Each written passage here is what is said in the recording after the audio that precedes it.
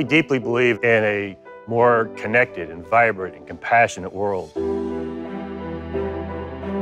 where time and distance is no longer a barrier.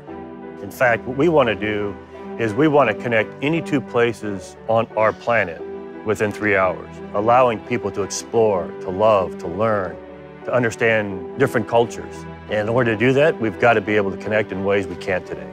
The way that you build empathy is by going places. You spend time there. You start to learn the culture. It's not just a business trip where I got to get back. It is really having the opportunity to slow down and appreciate. We have to remember that we are all part of the human race. We all are connected. Traveling and learning and exploring creates this understanding. And it's understanding that leads to empathy. And so we want to build that future.